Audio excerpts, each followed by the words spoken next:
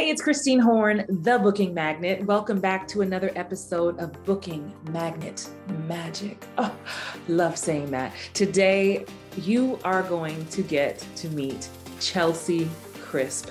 I've been following Chelsey's career for a while. I actually had a chance to meet her when I moved to LA and connected through another friend, actor friend of ours. Shout out to Dewan Johnson. And Chelsey is just like all things funny. Like, of course she does drama too. You've seen her in ABC's Fresh Off the Boat. You know her as Jessie in the indie rom-com In-Lawfully Yours. Also, she's going to be in the upcoming UK remake of Call My Agent, which I'm super excited about. And she's also been on NBC's Young Rock. Her resume is nice and long. Those are just a little bit of highlights. But you know, this conversation, I know I say it each time, like all these conversations are just so juicy. And Chelsey gave so many nuggets. Like you'll see, like I just had to pause a few times because there were a few gems that she dropped I had to sit with that I'm still sitting with. You know, it's always nice to talk to people who work their way up the ranks in this industry. Like nothing was handed to them overnight. And there's a different level of appreciation and gratitude and realness and understanding that comes with that. So buckle up, okay? This is a straight no chaser conversation, okay? You've been warned, but enjoy this interview with Chelsey Crisp.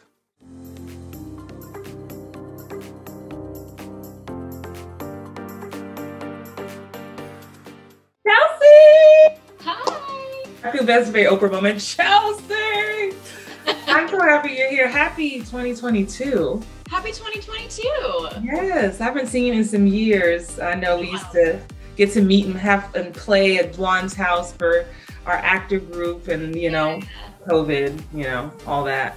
So we were in the middle of it was pilot season 2020, and we were all regularly meeting at Dwan's, and I remember there was one where it was, I don't know, it was like 5 or 6 of us, and we were all like, should we be here? And like 2 days later, everything shut down. So our pilot group is very attached as like, oh, that old life we used to love. Yeah. But you know, gratefully, you know, a lot of us have been working and still connected in some way. Yeah. And that's, I know you guys are tuning into the middle of a conversation, but I think what we're talking about really is the power of community and having a circle that you can tap into for inspiration, for guidance, and sometimes just for a shoulder to cry on if that's necessary too. Yep. Chelsey, man, you have such a lovely body of work. I mean, I know a lot of people know you from Fresh Off the Boat, Young Rock, and I'm so excited to see you in Call My Agent. That's exciting. I'm still early in the series, and okay, I'm loving it so much. But you know, before we dive into all of that, I'm really curious, where are you from? How did you even get started in entertainment and acting? Yeah, so I grew up in Phoenix, Arizona, and there isn't an entertainment industry there to speak of. There are a handful of theaters. I didn't come from a family that had any foothold in the entertainment industry. My parents it was just not even, like I wasn't raised watching musicals or going to plays or anything. It wasn't a part of how they were raised. So it wasn't until my parents say I always was a storyteller. I was always, you know, kind of like getting my neighbors together to do a little show or something. I was singing and dancing and all the time. Like I sort of came out that way, but it wasn't until I think it was high school that I did a real play and was bitten by the bug and just loved everything about it. And from then on, I did some of the community theater in Phoenix, but I came to LA to go to college college, the American Academy of Dramatic Arts, which is an acting conservatory, which I loved, absolutely loved it. Did a 2-year program there. And then I did a brief Shakespeare program in England right after that. And then I really wanted to work in television. And so LA just made sense. That was why I chose the school out here. Yeah. And just the long, hard road, pounding the pavement, you know, auditioning and it wasn't an overnight thing for me at all, in any way. And I've always been an actor who, probably because I came from a family that's more business oriented, I have that sense of work ethic okay, this didn't work, try this. Now try this, try this. I was never one that like didn't have my headshots. I was always like, no, I'm going to try this photographer, or I'm going to try this instead, which, as we all know, when, you know, I was working 3 jobs waiting tables, I think, because you gotta spend all this money on your marketing material. Right. You think you're gonna come out of college and Spielberg's gonna be like, come on over. Discover me at Hollywood and Highland. Yeah, exactly. And instead it turns out you just serve those people food for a few years. Or a lot of years in my case. And so, yeah, that might have been a very long answer to a short question. No, it's great. Because I've loved this series, and those of you watching have heard so many stories of how people have gotten started. And we like to be straight, no chaser here. So I love, you know, it's like that, you know, 10, 15-year overnight success, right? Like, I'm definitely in that bucket. Yeah. Me too. You know, so I love that. You know, when you were growing up, so you said you were like the storyteller of the family, but when you did sit and watch movies or TV shows, like, who were the kind of actors you were drawn to, or what was it about them? Do you remember? What I remember, and it took me a little bit longer to sort of realize that actually what I loved more than anything was sitcom. I loved sitcom, but because I first fell in love with theater in practice, and that was the only thing that was available to me in Phoenix. And then because I went to a serious acting program, I didn't think about sitcom at all. You know, you all think in a program like that you want to be Meryl Streep. Right. And so I wish I had sort of had that realization earlier that actually what I love are sitcoms. And so that is what I remember watching and loving as a kid and as a teenager. I remember special shows I would watch with my dad or with my mom. And I came from a divorced family. And I remember sitcoms being something that was like a break from some of the hardship that we were going through as a family. And I remember theater being that as well. Once I started to love theater, it was like, oh, my family's all in one room together watching one thing. And I see a smile on my mom's face, and a smile on my dad's face, and my sisters. And so I think that was definitely a part of me falling in love with performing in that capacity, was feeling the lightness and the escape that it brought to my own nuclear family. And so when I realized that through, just getting to work as co-stars and then guest stars, and I was on more sets, I had this light bulb moment. I was doing one scene on The Office, one just little scene with Steve Carell and Rainn Wilson, and it was the most fun day. And I'd been doing a lot of those guest stars where I was getting like killed, or I was like, the witness, or I was crying. Right. I would go to a CSI or something and spend a week opening my heart up and, crying on the witness stand. And then I went and did this one day on The Office, and I just thought, no, that's what I want to do. That's what I love. And that changed everything for me.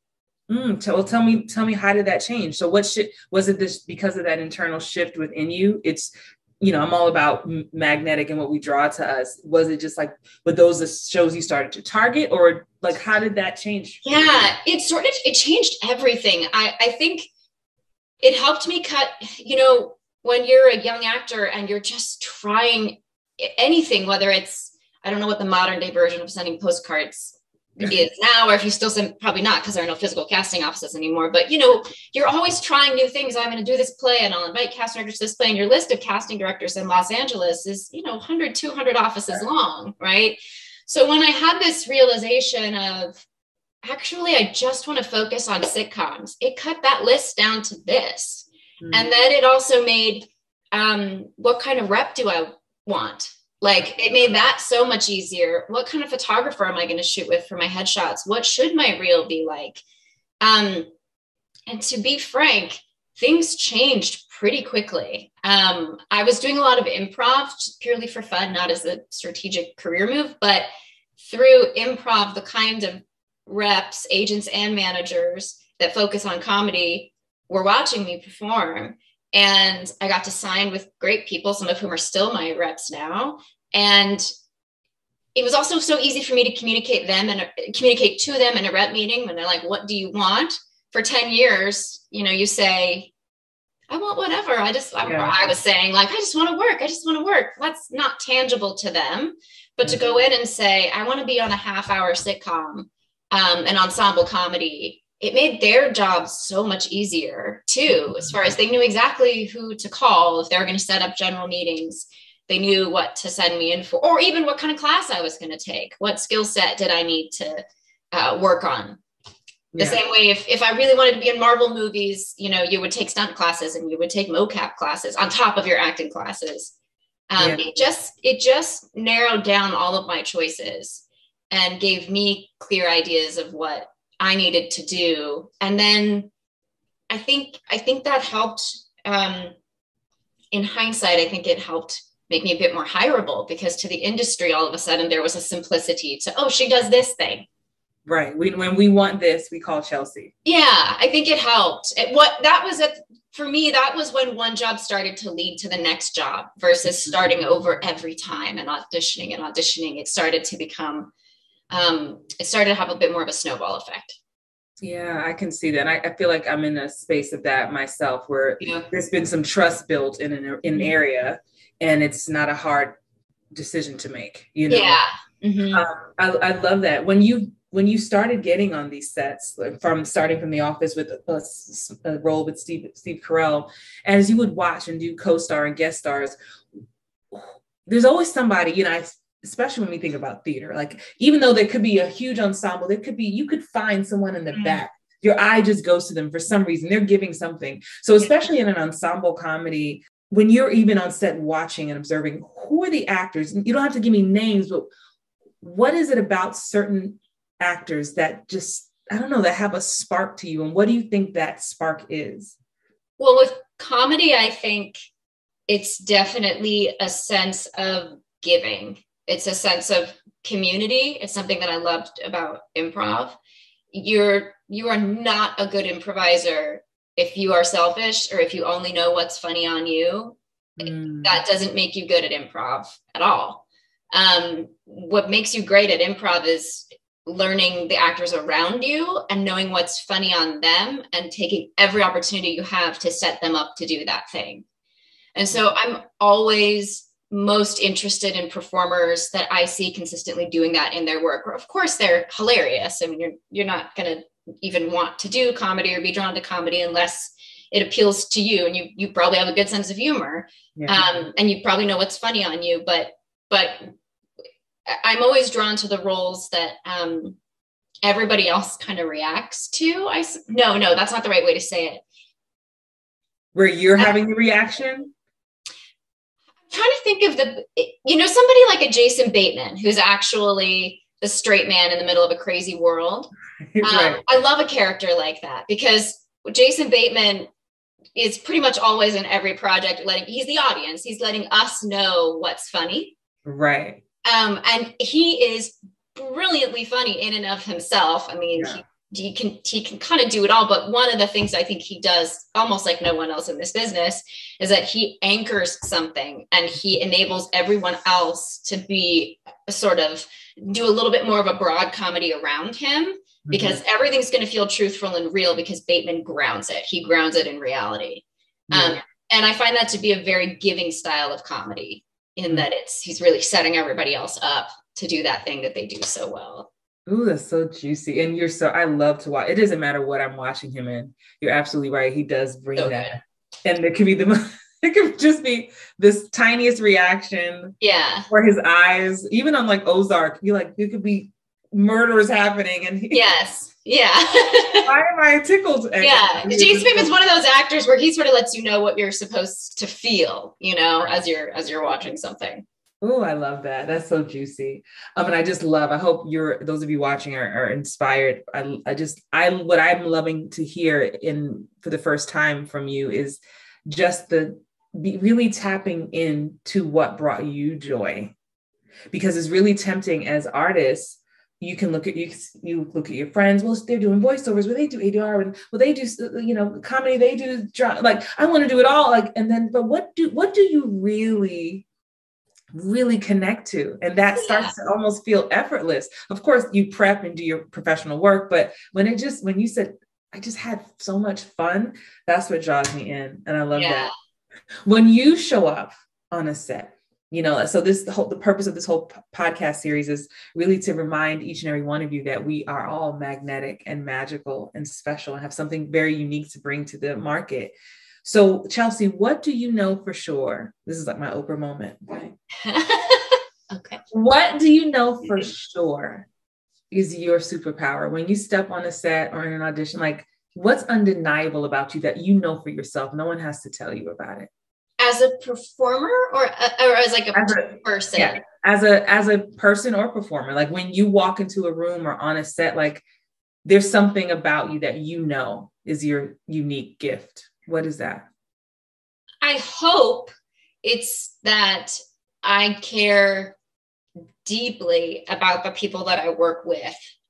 And I don't even like to think of it in terms of who we work for or who works for us. I don't like to think about the hierarchy of things, even though there is obviously this built-in structure to things. But I love the community of making something together, whether that's a play or an indie film or a TV show or a commercial, whatever it is. And I care very much, probably too much as a younger actor, but is in a more healthy place now. I care very much that the people that I'm working with and that everybody's having a good time and everybody has the ability to bring their best selves to the work that day.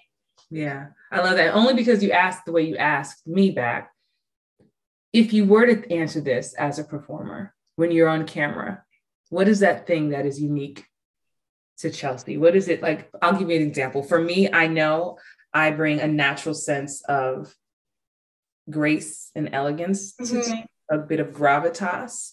Like I know that's if that's what I don't have to try to do that. I know when I walk in a room, that is just what comes off of me. Yeah. And I know that serves a lot of the characters that I get to step into. So what would that special bit of seasoning be for you? I think it might be a bit of a spin on that. I think people assume that about me. Like I tend to get, I would audition a lot for roles that are, I have a pointy nose and a pointy chin. And I think something about that looks and feels like, I don't know, like she's more of a mature character, but I myself am very much kind of a jeans and t-shirts kind of like quirky, low-key person. And I think that I think the sense of I'm just trying to think of, so the two roles just recently that I played, one being on Fresh Off the Boat and then the new one that's going to be on Call My Agent, they both are women who are perceived to be one thing and then turns out they are something completely different in different ways. On Fresh Off the Boat, she was perceived to be this trophy wife, and then it turned out that she was so much more and ended up being, you know, the best friend of Constance Wu's character. I can't say what it is on Call My Agent yet, but you know, you're going to think one thing of this character, and then you're going to strip down the layers and find out some very different things about her. So I don't know if that's a clear enough answer, but I think, or maybe it's just I'm drawn to roles like that. Yeah, I think there's something interesting about. I'm trying to find the vocabulary for it. There's something interesting about it's like don't be fooled by the cover. Like you can almost cloak. You can cloak yourself well, and then that leaves room for just, I don't know, that might even be a sense of mystery to me that almost feels mysterious in a way, because I don't know what I'm gonna get. And then revealed. People used to say to me a lot when I was younger, I think because if I'm not talking, I must have bitchy resting face or something. They used to say to me all the time, I thought you were going to be a bitch, or I thought I was going to be intimidated by you. And then, you know, the second I open my mouth, they're like, oh, you're just a big old nerd. Like, who cares?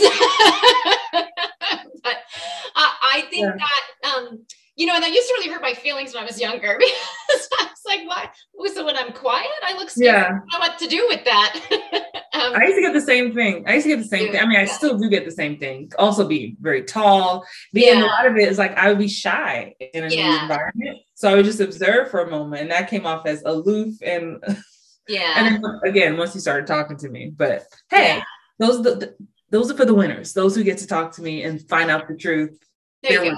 There you go. I love that. No, I mean, even though we couldn't quite find the exact wording, I'm seeing it very clearly. I'm seeing you see this, make an assumption, and then you're able to show us this layer. And I think that's so juicy. And I think that is within itself its own superpower. Like, you'll think you're going to get this, but watch. And then this other part of the onion gets revealed. Hey, what's up? It's Christine Horn, the Booking Magnet. I am so excited to invite you to our next event. It is called Booking Magnet Live. It's happening in Atlanta, Georgia on July 15th and 16th, 2022. You're going to spend 2 days surrounded with actors just like you.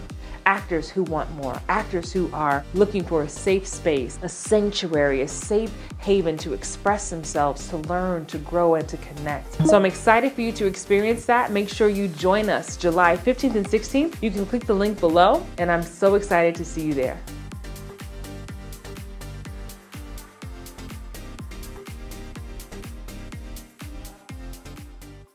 What role was it? What paid role was it for you that proved to yourself, I'm good at this? A paid role. I mean, I think there was an independent romantic comedy that I made with Joe Williamson and Philip Boyd, 2 actors that are in our pilot group. And I was already at the point in my career where I was working steadily and not waiting tables anymore and all that. But we made this little rom-com, and the lead character was so, sometimes you pick up the material and you're like, this is just like a comfortable pair of jeans. I know exactly what to do with this. And I just love this. And I was so glad that I got to do it.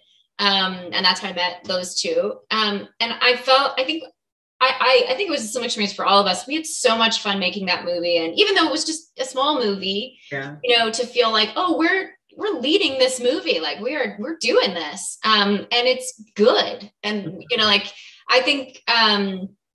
I think that was one of those roles for me where I felt like, because I gravitate towards supporting characters personally, partly because I don't know, the idea of fame scares the hell out of me. Like I don't want much to do with that. But this is a small movie, so it wasn't like it was going to blow up or anything, but it was really fun to also get to lead a movie and feel like, oh, okay, and I can do this too. And yeah, I think that might be the role. And there was a lot of comedy to it. There was also a lot of drama. It was, there was just a lot in there. I in a different way, the Call My Agent experience, the show that's coming out here soon, that felt like stepping into another league in so many ways. And I felt beyond grateful that I got to be a part of it and that I got to play the role that I played. And so I think that was another one of those moments for me in my career of getting a big at bat that felt like, well, they believe in me to do this and I can do this. And then when it was all said and done, I felt like I did it. Like I did what I wanted to do. And I felt really good about it. Yeah. I call that graduation. Graduating. I'm in a space right now where that's happening on a new project. And the knowing within me is like, oh, duh, of course I can do this. But it's still like, oh, y'all think I can do it too? Okay. Yeah. All right. Yeah, of course. You always have there's like this bedrock layer of, I know I can do this, or I wouldn't have given up my life to be here. Right. And then on top of that are all these layers of, does anybody else know I can do this? And then you get your shot and you're like, can I do this? And all those insecurities get kicked open every time I think we take a step forward. Yes. I dare say Beyonce still gets nervous about many things, stepping into a new tier. And I think it's important to know it doesn't ever just go away, but it keeps you, I think it keeps you grounded, keeps you humble, keeps you hungry. Because at the end of the day, even when we are sharing the screen with maybe a bigger name or bigger celebrity, we all have the same goal of doing an amazing job. Yeah. And I think sometimes it's easy for people to forget that. You shared a bit earlier when we first started about your journey coming from Phoenix, moving to LA to go to school, working your way, waiting tables and doing all the things. I do, with everybody I've talked to, like to take a moment just to really talk about the reality of ebbs and flows. And the ebbs and flows look different for everybody. The ebbs and flows could be, working for a while, then it's just quiet for a while. Or it could just be that, coming so close to a huge opportunity that you could think could change your life or change the trajectory of your career, and it doesn't pan out. How have you dealt with, I'm curious to know maybe how you dealt with it back in the day versus now, the ebbs and the flows of the business, the emotional roller coaster of it all? I think it's probably different, or it has been different for me, depending on my age and, where I am in life. And you're right. It's always, you don't have to be out here for too long before you're going to know somebody, or you yourself are going to pop, and you watch someone pop, and then you watch it slide back down, and then pop again and slide back down. And it's rare that you're going to pop and just go up, up, up, up, up, up, up and stay there. Nobody really stays there. Even if you're at the very, very top, you're sliding down and climbing back up and sliding down and climbing back up. That's the nature of the business. There's no way out of that. It doesn't matter who you are. It doesn't matter if you're the kind of, there are so few pockets of this industry where you have full control. I'm trying to think of, there are like a handful of filmmakers that are willing to sort of personally finance and release their films. Mm-hmm. And even those filmmakers are subject to the audience's response to that film. Yeah. So there's just no version of a creative life that doesn't include those ups and downs. And I think figuring out how we as individuals handle those lows is almost one of the most important parts of our job, just to hang in and hang through those hard times. And I think it's been in different ways. I mean, I always tried to have them be healthy ways. Obviously, there are a lot of unhealthy ways of dealing with it. Mm-hmm. Whether it's exercise or friendships, family, I think having a full life outside of the industry is hugely important. I think getting to a place where it can be your job and not your whole life is very important. I know people at the tippy top who are unhappy because they don't have balance. They just don't have balance in their lives. And it means too much to them. They really, really, really want to stay at the tippy top. And that's so much of their mental energy is dedicated to not sliding down the mountain that they're not even enjoying being there. Mm-hmm. And so I think definitely the number one thing is just to have a full life outside of this business and let it be a part. Let it be a slice of the pie, not the whole pie, which is obviously harder to do when we're younger, I think. Yeah. I just think about, it's that feeling, and I don't know if you can relate to this, of, thinking about roles you don't get. Mm-hmm. You spent the time, energy, you felt good about it. You don't get it. Maybe you get to producers or have it even test. And it's those moments of like, oh, like it's the when. Yeah. I'm tired. Like, yeah. Right. And then, because it always feels, it can be easy to feel like the next role will be the one. But then what ends up happening is it's the one for that moment, but then there's another one, and then there's another one. Yeah.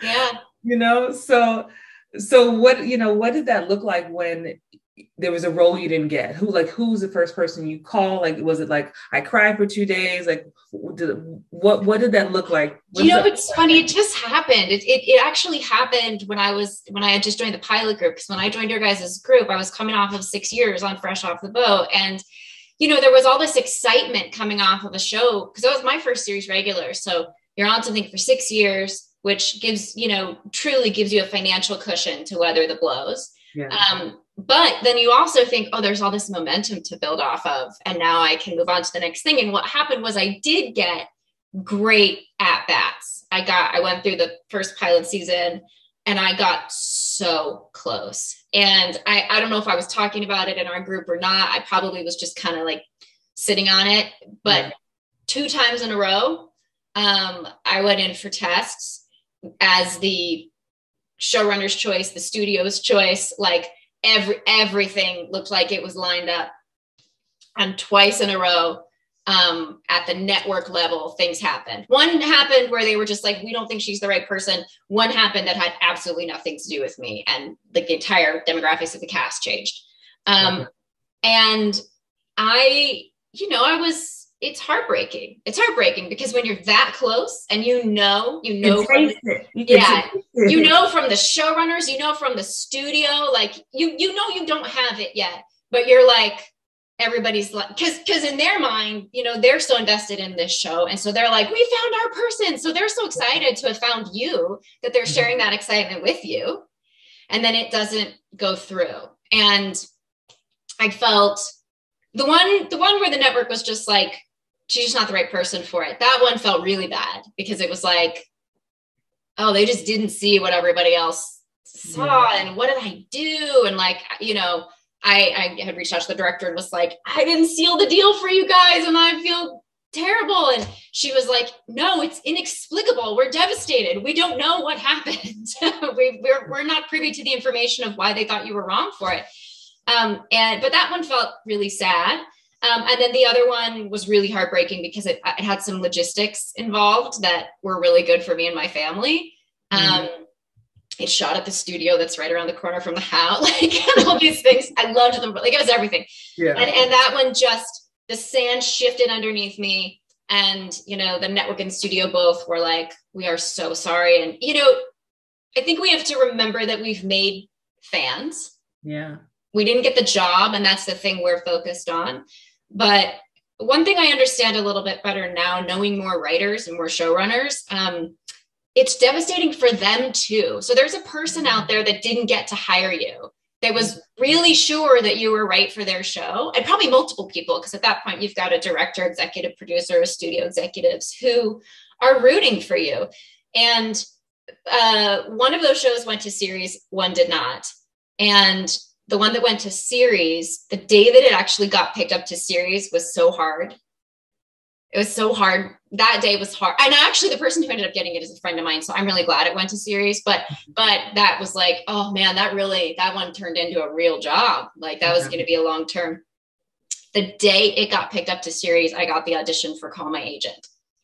Wow. And I was literally crying in my bed when the audition came in, and I read it and I texted my agent and was like, this is a great audition. I hadn't seen the French show. I was like, this is the best material I've read in a long time. Like, this is really good. Oh, wait, so this is not the French, because I'm watching the French version. Okay, so you're right. Okay, so what this is a British remake. So it's an English language remake of the French show.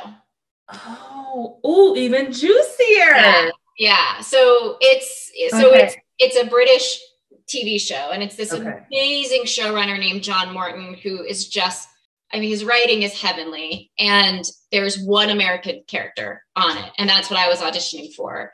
And it was a very competitive situation, and it was just the timing. It was the right role. It was just all the timing, all the pieces fit together. And I got the part, and it is my dream job. So if I had gotten either of those two other jobs, I would have had to watch this show come out and feel like, oh man, I'd love to be on a show like that. So it's kind of just weathering the storm. And it's, my friend Suzanne always says, it's like you're at a bus stop and you're just so certain that's your bus, and it passes you by. And the reality is that was not your bus. Another bus is coming. Yeah. And you just have to wait it out. You kind of have to wait it out sometimes. Oh, that's so juicy. I have tears are like right here because I'm seeing you in the bed post-test, hearing about this show going to series. I'm like seeing you, like just needing to sit in. A lot of actors I've talked to during this series have just said, look, I cry for 2 days and then something else comes that distracts me. Like, it's just part of it, and imagine had you just been so distraught that you didn't give your all to this next audition. Yeah. You know what I mean? Like, you just so that's the word for y'all watching. Like, it is like weathering the storm, but the next one could be it. And you're so right. You know, even for the show, I'm on a show called Snowfall on FX. I auditioned for that show every season. Did you? And I didn't book it until season 4. And even on season 4, I read for 3 roles prior to the one that I booked. So they loved you. Right. They loved you, but all you're feeling is they won't hire me. Right. Exactly. And even on Instagram, after we had our premiere party, Jeannie Bacharach, who's the casting director, she commented on the post and she said, right role, right time. Yeah.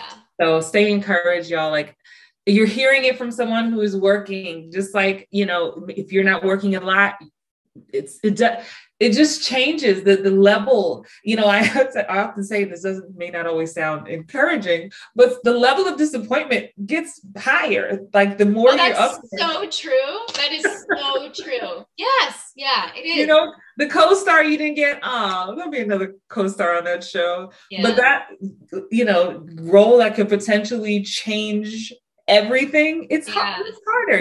You go to a test and you're signing your contracts ahead of time. You see what you're I was talking to somebody, she had it was a series regular that she didn't get, and we were talking about, you see the money and you're seeing the like just all the things. Cruelty. It's absolute cruelty, the test process. You're in the room with the other women, which, like, as I was saying before, that's incredibly important to me, that like I choose to go through that process with those women. Yeah. Like, we are here for each other, and one of us is going to get an awesome job at the end of this. We don't know who it's going to be, and it's totally out of our hands, but like, I've got your back. You want to run your lines? Let's go run lines. Are you feeling, I can see somebody when they get that shallow breath and they might need to just talk for a minute. Just, hey, where are you from? Did you, because sometimes one of those tests I'm talking about, one of the women had been flown over from England. So imagine that. She was flown over and sitting in a hotel room, and her nerves were just going like this, So before our test, she was coming out of her skin. Yeah. And that's so that is generous. And that speaks to a level of which I would say, just from talking to you for this long one-on-one today, it's been such a treat. What I'm feeling, just picking up from you, is you have a unique way you can see people. And I think even through, whether it's conversation, even picking that up, like you have your own audition to do, but you can sense someone's shallow breath, right? Oh, for sure. It's a connectivity. I feel like that's coming off from you. And I'm sure that serves you in your work too, especially you love to do comedy and sitcoms, like how you were talking about a good, thinking about being a generous actor and leaving space for other people to shine. Like that means you have to read people. You have to be in tune.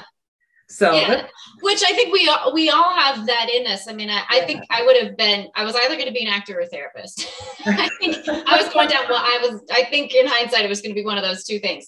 And so I'm drawn to the people study aspect of it, and then trying to, as my character, recreate what someone's feeling. But even as our characters, what we're always focused on in life, or what, not always, some characters are very inward, but often we're actually focused on the other people in the room and what kind of impact we have on them. And in reality, that, at least for me, that's what makes me happy about the work. So once I started to realize that, I think auditions got a little easier for me too, because it stopped being so like, I gotta get this perfect, I have to do this right. No, what this is about is a casting office that has a job to do, and other actors in the room that are like super anxious, and we're all trying to bring our best selves to this, and just having compassion for everybody in the process. Because it's difficult, like everyone's job, whichever side of the table you're on, has its own difficulties, its own challenges, its own stress. And it helps take me out of my own anxiety too. It's not, there's a self-serving aspect of it as well. It helps me if I focus on the other people in the room, not be so anxious or involved in myself, Yeah, I love that. That's a nugget, y'all. That's a nugget. Final thing before we wrap, I want you for a moment to hold space and visualize the actor watching this right now who's seasoned, been in the game maybe 15 plus years, and it's just been slow and they're ready to throw in the towel. And also when you think about the young Chelsey fresh out of school or fresh into town, but they can't seem to catch a break yet. And they're both are wondering, am I even good at this? Am I just kidding myself. Maybe I should just quit. Maybe I don't have what it takes. What words of wisdom or love can you just pour into their heart just to give them a bit of encouragement? I would guess that you are not here and you didn't even try to do this unless you absolutely have what it takes. It's the rare actor that you come across that really is very out to lunch and like doesn't have what it takes. Almost everyone who's out here hustling, grinding is somebody that's amazing. Like truly, just in Los Angeles, there is so much talent in this city. The bitter truth of the entertainment industry, though, is that it's not a meritocracy and we don't get the parts we deserve, like ever.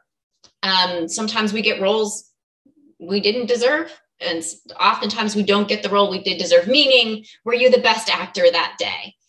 It's a giant puzzle. So they're just putting together a giant puzzle with a ton of moving pieces that we don't have access to as the auditioning actors. So I think it's not so much about your talent. My guess is that your talent is pretty special and phenomenal and that you have what it takes. I think the real question is, are you happy with a life that's uncertain?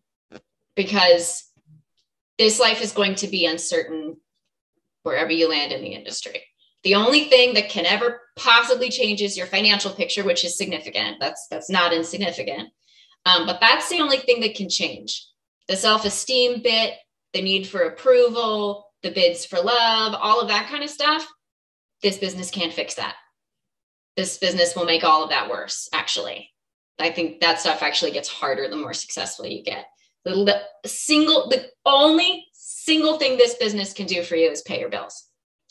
So if you find, whether you are on either side of that spectrum you just talked about, especially if you're on the spectrum of where we might be, where you're like, oh, I've worked a lot and now I know all the things that I didn't know before.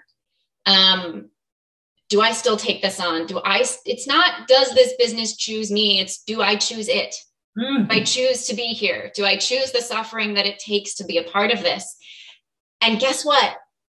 There is nothing wrong with saying, no, I don't choose you anymore. I don't choose this anymore. I choose something else for myself. I choose to go back to school, or I choose to go to I choose to move home. I choose to have a family instead. I choose to be closer to my mom. I choose to go work for my dad's company. Whatever your situation is, I've had more friends leave in the last 2 years than ever. And at our age, you're going to have friends leave every year. Mm-hmm. And I have never had a friend return. I have watched friends move on to different fulfilling work in their life. And do they miss it? Of course, I imagine so. But for the most part, I watched people move on to things that really feed their soul in a way that this business can't. So that's what I really think. I think it comes down to, do I choose you? Not do you choose me? The other end of the spectrum, that's the young actor, that's probably more in the realm of self-generate. You have an opportunity now that we didn't have coming up. You have the internet. You can make stuff with your iPhone. You can generate content. You can put yourself. You really just need a team whose phone calls are answered. That's the difference between you working and not working, and it's the only difference. It's not your talent. It's just, do you have an agent that can get you the right auditions? So if you are that young actor trying to navigate this industry, that's kind of the only thing you need to know. And so you need to put content out that gets you one of those agents, which was something we didn't have. Ooh, let me tell you, Chelsey, let me tell you. And I did a lot with what I had. Yeah. But man, if I had this, what we have now, I mean, I'm trying to work what have you got now. But yeah. Back then, yeah, the difference of the access to showcase who you are. Yeah. And when I'm mentoring actors, I'm telling them, well, I haven't booked this and I haven't booked, what kind of role do you want to do? Well, do you have proof? Can I see it? Did you create something? Yeah. Put it on Instagram. Show me that you can do it. Yeah. So, you said so many amazing things. Ooh. I mean, I can't wait. They're all helpful. I can't wait to play this back. I think the biggest thing that you just said about like, this is here to pay your bills. Like, this is a job like anything else. Yes, you're gifted at it, but so is the engineer who's gifted at, you know, doing that, you know? So you don't ever have to stop acting. You can live anywhere you want to live and do theater. So don't make it about your self-esteem and your creativity and your talent, because I just promise you that's not it. It is so simple. It's your rep. It's your reps. It's your agents. It's your managers. Are any of the right people seeing what you can do? That's it. That's genuinely what it is. Yeah. And keep creating things and upgrading your portfolio, your tools, your toolbox to make it easy for them to pitch you and sell you and get your name out there. Yeah. Ooh, Chelsey Crisp, this has been juicy. Not crispy, it's been juicy. It's been juicy. For those of you wondering, I'm going to put any links Chelsey has that she wants to share in the show notes. So don't worry about that. You can watch her at Call My Agent, coming out soon. I can't wait to see it. Thank you so much for spending time with me today. This has been, I mean, truly, each of these conversations that I've had in this series, you're all filling me up too. It's just like so good to hear your journey, and you're such a positive light, and I love watching you on screen too. It's so much fun. Oh, thank you. So thank you for everything that you're doing for actors, because we didn't talk about this, but I found back in the day the handful of people that are doing what you're doing, and you need that guidance. It's important for actors to listen to people like you who have a really good overview of the industry and can help with some strategic decisions about what to do and where to go. So it's good that you're doing this. Yay. Thank you so much, Chelsey. Everyone, thank you for watching Booking Magnet Magic. Make sure you tune in to the rest of this series. It's so good and it's life-changing, truly. We'll see you next time. Bye-bye. Bye, guys.